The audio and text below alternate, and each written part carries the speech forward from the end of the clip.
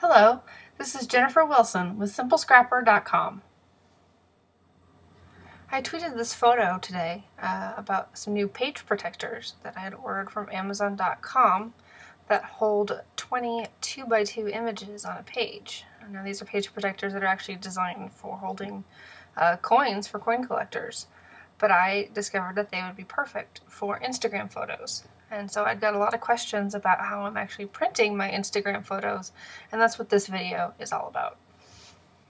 The easiest way I've found to download Instagram photos is through ink361.com, also known as Inkstagram. When I go here, I'm able to click on an individual Instagram photo and download it to my computer. Here's an example. I'm going to click this photo to enlarge it and go to that photo's record page in Ink361. I'm going to right-click the photo and select Save Image As.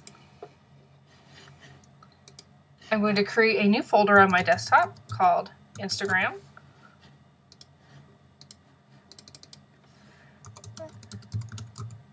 And save the photo as Instagram2.jpg.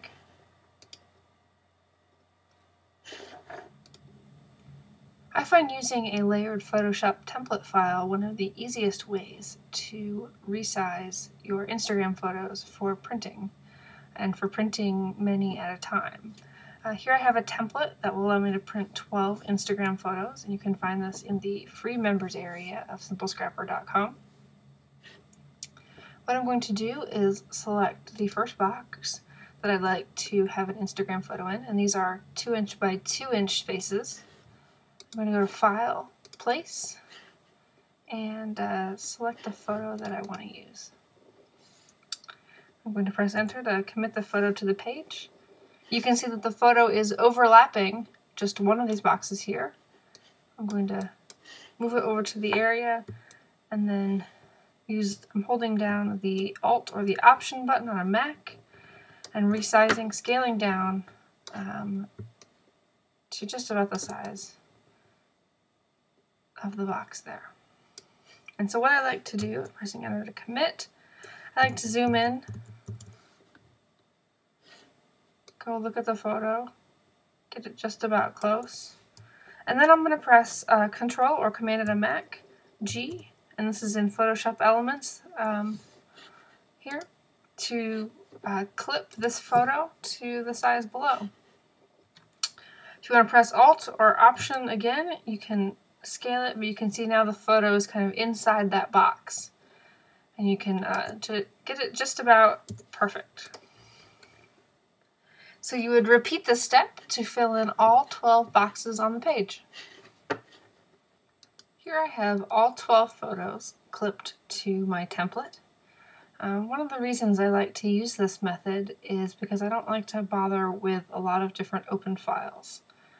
You could create a brand new canvas at 2x2 for every single photo, resize them, and then drag them onto this larger canvas in order to print your photos. But I find that to be a little more cumbersome and not as easy. So one more thing I want to remind you of is if you choose not to use a template like this, I like to do two different things when I'm printing these. This is an 8x10 template because my photo printer only prints in 4x6, 5x7, and 8x10. I go to the Sam's Club here in town.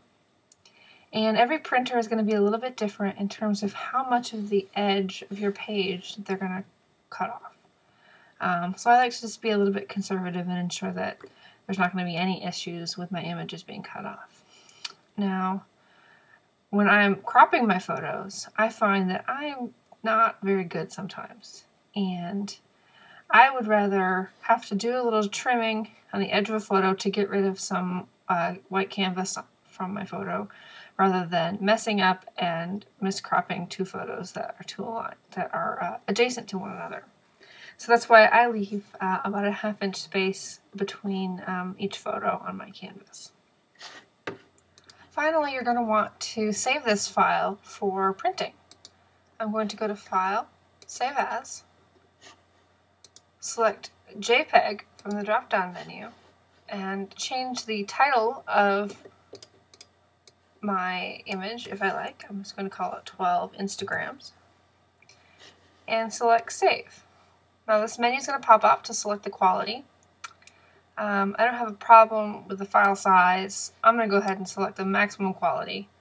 It's a 3.4 megabyte file. It's not too large. So I'm just going to go ahead and save it that way. You select OK, and your image is saved for uploading to your favorite outside the home printing service or for printing on 8x10 paper on your own printer.